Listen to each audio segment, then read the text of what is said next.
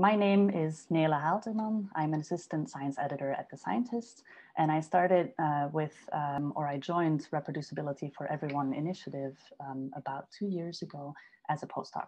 And at that point, I had some issues trying to reproduce an experiment that I had read about in a paper. And I was trying to repeat it, and I just couldn't. And so I was having some similar issues with my own experiments. And so I tried to look for ways to improve the reproducibility of my work. And then I read about, I learned about the Reproducibility for Everyone initiative. And I attended one of their workshops, and it was really great. And so I decided to join. So who are we? Let's start there. Reproducibility for Everyone community is a group of scientists who are spread between academia and industry. And we have a common goal in wanting to improve the reproducibility of science. We have members who are spread all over the world, and they help in developing new slides, hosting workshops like what we are doing now today, and in a bunch of other different topics in trying to come up with different ways to improve the reproducibility of science. So one of the big things that we did together is to develop this open access workshop. And like I said just now, you can use these slides and you can modify them to turn them into a journal club that you can host in your own lab, or maybe turn it into a seminar that you can teach at your own institute. And if you like the workshop and you would like to join us in hosting it at different conferences, please, we are definitely happy to have you reach out to us using the link over here. So let's start with the first module here. And today, the first one we're going to talk about is data management. And so this actually really helped me a lot, is to think about a project directory. So here, basically, you're structuring your folders dependent on the different projects that you have. And so, for instance, the next time that you start a new project, just create a new folder and say, this is, depending on what it is, this is, for instance, my third mouse project that I'm going to be studying the protein Wnt, for instance. And within that folder, you start developing, or you start putting different subfolders, one for the methods, one for the raw data, for any kind of analysis that you do. Should you have a script, you can make a folder for the script, for a possible manuscript in the future.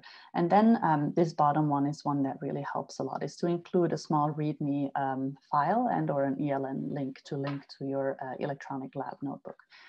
What I mean by a README file is a short document that just explains how you've structured your data and where to find everything.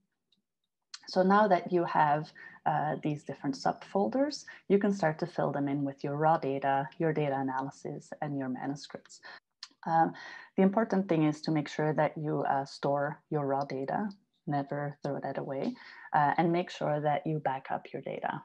The ideal way is to make sure that you back it up 3 times in a synchronized way on different locations. Hi, I'm Ruchika. I'm trained as a membrane protein biologist. So besides structuring and organizing the project directory, it is also important to create some simple rules about how you name each file you create at the beginning of the project, which can go a long way to keep your data more organized.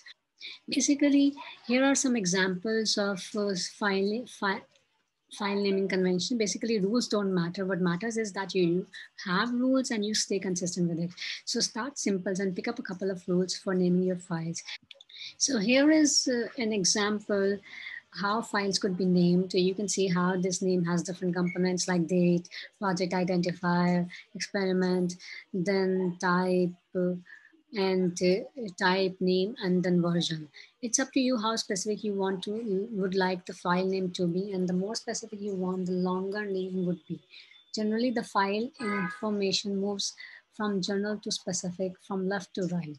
Hi, everyone. My name is Nafisa, and I am an assistant professor at Midwestern University. And today I'm going to talk to you about electronic lab notebooks. Why should you even consider using an electronic lab notebook? Well, these are some benefits. So they're easily searchable. So you can, put in keywords and look for certain experiments or resources. In my lab, we do survival surgeries. So we induce ischemic stroke in rodents. And sometimes I forget what our surgery setup looks like. So I've taken a few pictures and uploaded them into our lab notebook. So I know every time I'm doing the surgery, sort of, what the best way to set up is. And this is maintained by Harvard. And you can see at the top, there's different names of lab notebooks. And then along the left side, there are different types of options or features. So it's a really good resource. So hi, I am Hao Yi. My pronouns are he, him, and I am the reproducibility librarian at the University of Florida Health Science Center Libraries. So I'm going to talk to you about organizing and sharing research protocols.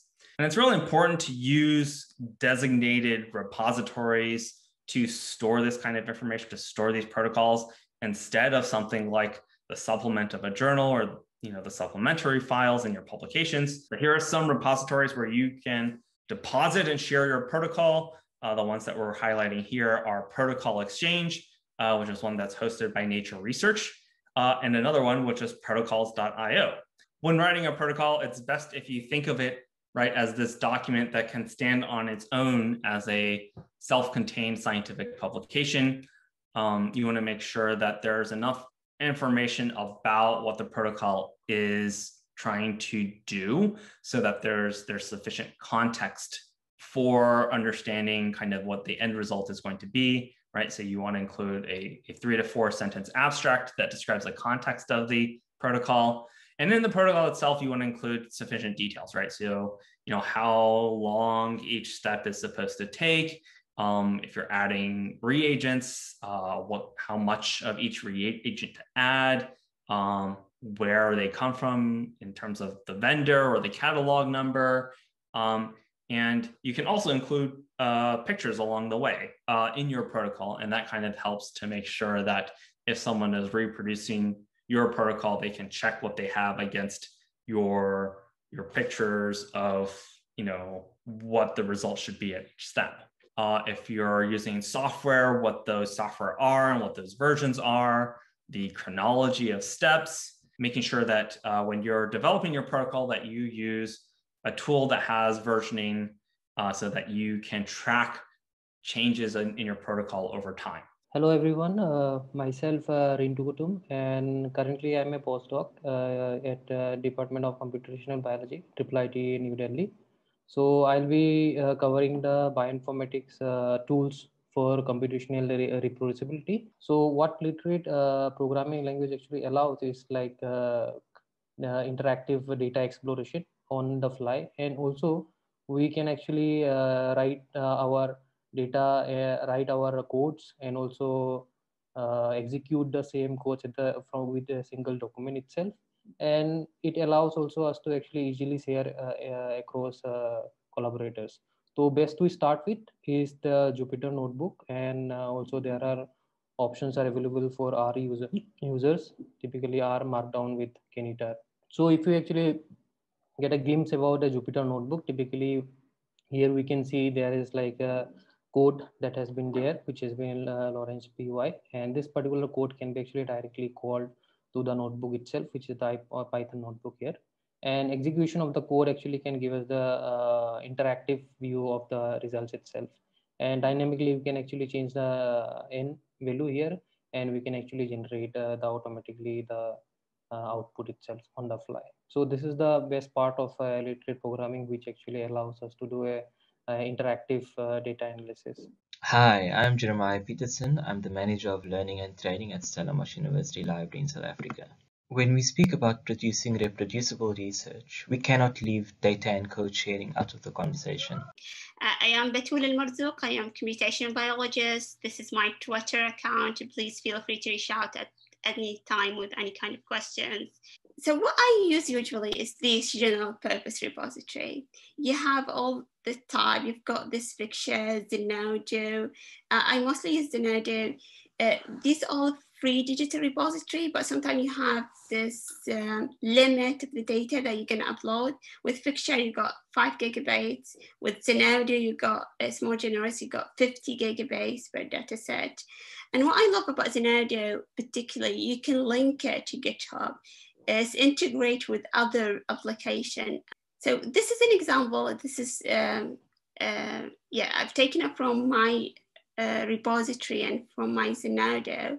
This is basically just a 2 minutes presentation. It's nothing really significant. It's nothing really special.